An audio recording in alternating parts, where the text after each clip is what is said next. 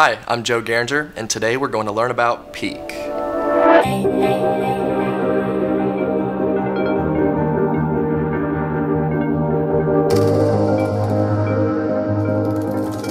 Polyether ether ketone, or PEEK, is an ultra-performance semicrystalline thermoplastic polymer. PEEK was initially discovered and later patented in 1978 by Imperial Chemical Industries, or ICI, in England. After a few years of development, ICI commercialized PEEK in 1981 under the name Victrex. PEEK belongs to a family of high-performance polymers called polyaryl ether ketones, or PAEKs. This family also includes PEK, more formally referred to as polyether ketone-ketone. PEEK's outstanding properties result from its highly aromatic structure of the polymer backbone. The ketone bonds are rigid, while the ether bonds are more flexible. It is this balance of stiffness and flexibility at the molecular level that gives PEEK a good balance of mechanical properties. At the atomic level, both the ether and ketone chemical bonds are very strong, which makes PEEK highly resistant to chemical attack and thermal degradation. PEEK is used in a variety of industries, including aerospace, oil and gas, chemical processing, semiconductor fabrication, and medical devices. It has excellent resistance to chemicals and solvents even at elevated temperatures. Here you can see both an Ultem and a PEEK part in a heated bath of dichloromethane, which is the active ingredient in common paint strippers. The Ultem part is quickly attacked and dissolved, but the PEEK part is unaffected due to its superior chemical stability.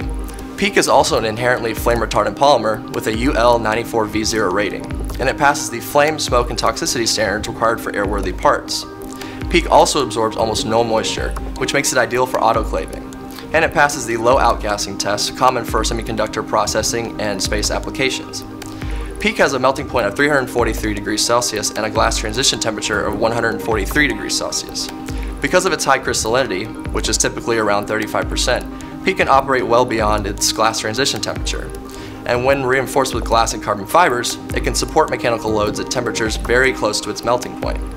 PEEK is incredibly stable against thermal degradation at elevated temperatures, and has a continuous use temperature of 260 degrees Celsius.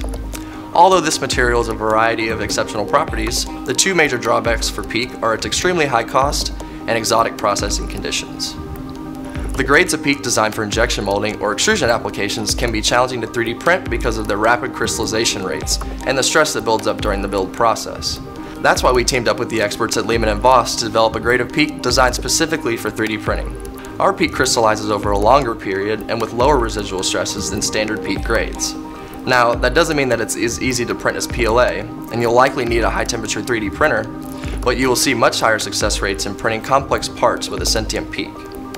To achieve the maximum performance out of your PEEK parts, you may want to anneal them in an oven after printing to increase crystallinity and remove residual stresses. Start by drying the parts at 120 degrees Celsius for 2 to 4 hours, then ramp up the temperature to 200 C and hold for 30 minutes. Then ramp up again to 225 degrees C and hold for 1 hour per millimeter of solid infill for the thickest section of your 3D printed part. After this, slowly cool down the parts in the oven by ramping down the temperature by 10 degrees Celsius per hour to limit residual stress buildup. Annealed PEEK parts will be uniform in color and have the highest degree of temperature, chemical, and wear resistance. If you would like to learn more about our high-performance engineering-grade polymers, head over to our website at essentium3d.com/materials.